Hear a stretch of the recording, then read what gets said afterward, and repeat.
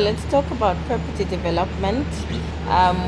What are your plans there? Obviously, there are a lot of property projects that have been suspended in light of this environment. Absolutely. We've got two projects that we're running with at the beginning of the year. One is Plum Tree, which is 708 stands, and the other one is Byte Bridge, comprising of 150 stands.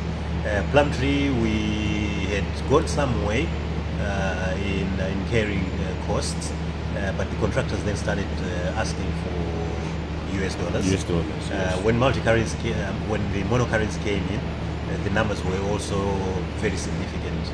So we thought, no, tactically, let's suspend this. Let's review the pricing and also the market, because once your prices increase, that has got an impact on your off-takers. So we are in that stage where we are reviewing the Plum Tree project. We do want to complete it, but we want to complete it when it makes sense for us to do so.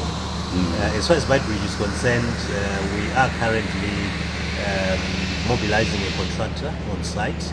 The contractor will put up show houses, and once those show houses have been constructed, we will then have again to reassess the market to see whether there will be uptake for that type of construction.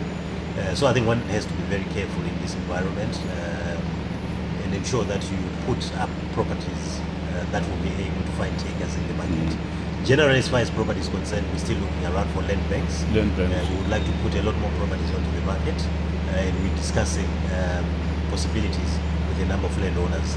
As and when we're successful, certainly And what's the status now currently around your mortgage lending business? We continue to lend, but the difficulty you face obviously is that costs are very high in terms of construction, and sellers of property have sort of withdrawn from the market at the moment. A lot of them are waiting for this currency situation to settle down before they consider whether to put their properties back onto the market. Sure. And then on your insurance business, I mean, you've been talking about Mozambique for a very long time now. Right. What are your plans, or are you going to just leave Mozambique and focus elsewhere? Yeah. This is our reinsurance business you're talking about. Yes, we're still very excited about the prospects that we see in the region. We still do write business from the region. At the moment, we're writing it from home. Our markets cover Mozambique, Tanzania, Kenya, Zambia, Namibia, and so on.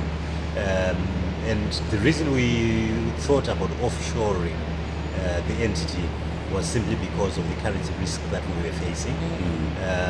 Our retrocessionaires were getting somewhat worried about our capacity to be able to pay our claims in foreign currency.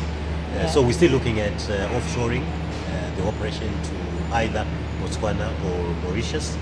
Currently we're speaking to a private equity firm in Botswana that has indicated appetite to assist with the capital that is required in the form of US dollars 2 million that we would need to set up that operation.